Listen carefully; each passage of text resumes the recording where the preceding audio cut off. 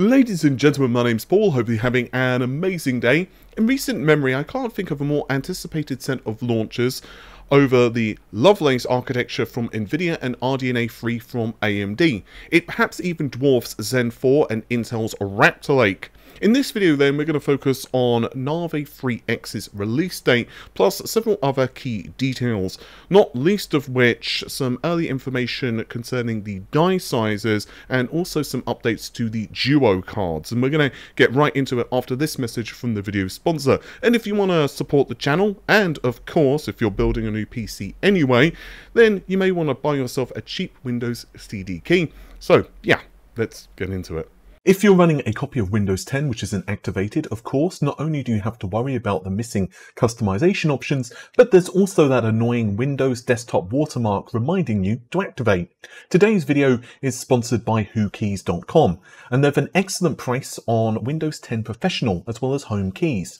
Yeah, and they also of course sell games. I've bought a few Windows 10 keys with my own personal account to test everything was legit and worked in preparation for this sponsored video. You can pick up one of their keys for 25% off using the coupon code RGT in the checkout. There's links to their website in the video description. Also, if you're building a few systems, there's bundles available too. Again, you can check out whokeys.com and use the coupon code RGT for 25% off the listed Windows 10 key prices. So starting things out with the release date, October or November, at least according to Grayman55 on Twitter. Now this is really close to the launch dates that I've touted on the channel for some time now. Basically, what I've heard anyway is that Navi 31 would be the SKU which launches first, and then perhaps late this year, somewhere around November, we would possibly see Navi 33 or even early next year. And then after that, we will see Navi 32. Now this makes sense because obviously AMD will want to launch its flagship first to basically gobble up as many sales as possible and put out a competitive product against Nvidia. Furthermore, Navi 33 is roughly on par with the RX 6900 XT and so on. It's possibly going to be a little bit faster in lower resolutions, about the same at 1440p, maybe a little slower at 4K or about on par. But obviously ray tracing performance N33 is going to be considerably faster. We've discussed the specs a ton of times on the channel before, but this is basically what I'm expecting them to be. I do believe a single GCD is most likely at the moment, especially when we factor in a ton of other things that I've been told. Basically, I've had two stories explained why there's a single GCD. The first is that it was always intended from the very beginning to be a single GCD. The second theory that I've heard, or explanation, depending how you want to consider this, is that two GCDs were considered, but basically for gaming anyway, AMD just couldn't get them singing on the same hymn sheet, so to speak. Essentially there were just issues and they couldn't get them sorted out in time for Navi 3X's launch, and instead it's going to be Navi 4X. Now I'm not 100% on that. To be honest, whether we're going to see it for Navi 4X, I mean, it's very possible, and that's what I've been told, that Navi 4X is going to be multiple GCDs, but honestly, it's very difficult to know. What I will add to this, of course, is that AMD have kind of hinted that we're going to be seeing advanced packaging, next generation Infinity Cache and so on. So this does almost certainly, well, it certainly doesn't confirm the GCD and MCD design, but it very much hints it. Now I will also add a couple of other little tidbits into this video, because quite honestly I think it's just a good place for them. The first is, remember the official slide from AMD, it's 50% plus performance per watt over RDNA 2. Now what I was basically told is that this is Navi 3 free. Because obviously that's being, well, not obviously, but the rumor is it's being produced on the 6nm process, whereas Navi 31 and 32, the GCDs, are being produced on the 5nm process. So to my understanding anyway, what I was told by a single source is that Navi 31 and 32 are going to be around 60 to 70% improvement when it comes to performance per watt, and Navi 33 is going to be 50%. Now, in terms of the die size, and to be clear here, I do mean the GCD, I do not mean the entire package. including the MCDs. But the GCD, I'm told, is between 350 to 400 mm squared. It seems to be on the larger side, 380 to 400-ish mm. However, I have had one source tell me it's 350, I think it was like 355 or 360, I don't remember offhand, but let's just say 350. But most have told me it's 380 to around 400, which is pretty large. But you've got to remember, of course, that we haven't exactly seen like a block diagram of this thing. We haven't seen you know, full in-depth analysis as to what AMD have changed. We've got a pretty good idea.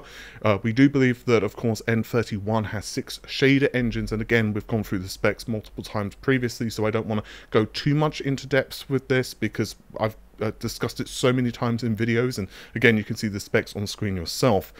But another thing I do want to just quickly go over are the dual GCD rumors when it comes to the Pro cards. Now, I have been told that AMD are working on Pro Duo cards, and as the name would imply, these are 2 GCDs, but they do seem to be only designed around gaming when it comes to the 2 GCD design. I will add that it's quite interesting from the perspective that they've essentially lost Apple as a customer, at least unless there's like some surprise announcement, which I'm not exactly, you know, expecting. But of course, AMD have made several big advancements recently. You've probably seen some of the benchmarks in terms of OpenCL performance, DirectX 11, and other things. So obviously, AMD working towards cards which are really good, quote unquote, at compute isn't exactly surprising. Perhaps adding a little fuel to the fire as well is that in the drivers there have been references of a Navi 3X GPU which has 8 shader engines. And this is obviously more than N31, which allegedly has 6. To my personal understanding so far then, we're looking at a dual GCD design which has around 16,000 shaders total. I'm obviously rounding up here. And this is compared to N31, which contains around 12,000 shaders. So this is going to be a really interesting product if AMD launch it. At the end of the day, A, my information could be incorrect, and B, and this is a big one, AMD's plans can change. And there does seem to be a lot of fluctuation, not only from AMD, but Nvidia and Intel. Not only because they are trying to catch a lot of leakers at the moment, but there's also another big thing, and that is that market conditions are just changing on a dime. And remember, AMD are not just competing against Intel and Nvidia. There is so much competition at the market at the moment. Everyone wants a piece of the pie. Even, of course, Apple are being ultra aggressive with its own silicon. And while naturally they are not necessarily all competing in the same product market, they are still competing with one another, and it's going to be very interesting, to be honest with you, to see the state of the launch, because quite frankly, you know, Nvidia, from what we understand anyway, did hold back the launch of the RTX 40 series. I've been told that, you know, and others are reporting as well, that it was due to oversupply of the RTX 30 inventory. But while I do somewhat buy this, I do somewhat suspect that it could as well be the fact that they don't want to just necessarily launch their products first. They maybe wanted to see what AMD are doing, but who knows? Like, these companies, they have a lot of long-term roadmaps, and quite frankly, everything is just in flux at the moment. It's going to be really interesting to see what happens in terms of pricing as well. For N31, going back to the die size, from my understanding, it seems that AMD's N31 products are not massively more expensive to produce than N21. I've had a couple of sources tell me it's around 20 to 30% additional production cost, but naturally, things are just so crazy at the moment. We don't really know, well, I don't know it anyway, whether those production cost estimates were before TSMC and everyone else started to hike up their prices. At the moment, things are just so nuts in the world. Who knows what the final cost of these GPUs could be? And yeah, it's going to be a really interesting state of affairs, I imagine, over the next couple of months. I cannot wait to actually start seeing like really concrete leaked benchmarks and actually see what AMD have done under the hood, because to me that's kind of the interesting thing of these products. Zen 4 is a really cool processor, don't get me wrong, I'm really looking forward to it, but the fact is, like, it doesn't do anything that's you know, totally different to Zen 3. It is basically Zen 3 and just improves it in every way. Massive increases to clock frequency, obviously some IPC gains, AVX512, yada yada yada, and, you know, I/O as well just goes up to the stratosphere. However, the core itself isn't fundamentally different. You know, its DNA has just evolved a little. It's not totally different, and that's perhaps why I'm even more excited for Zen 5. And I suspect that it's going to be kind of the same for Intel's Raptor Lake. Like, Raptor Lake is cool. It has additional cores and all the other stuff we've discussed. But, you know, 13th generation compared to 12th generation, it's nice, but 14th generation onwards from Intel, where things get really funky. So it's going to be really cool, I think, over the next couple of years to see how all of this tech plays out. With that said, though, I think that's just about it for this particular video. If you've enjoyed it, well, you know what to do, it's YouTube. I'll see you soon. Take care of yourselves. Have an amazing day. Bye for now.